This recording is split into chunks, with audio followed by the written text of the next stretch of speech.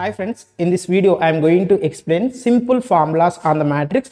Based on the student request I am doing this. If you want you can raise symmetric matrix when you can say if A is a matrix of order n or A is a square matrix of order n is said to be symmetric if transpose of the matrix is equal to A transpose is equal to A, then you can say it is a symmetric.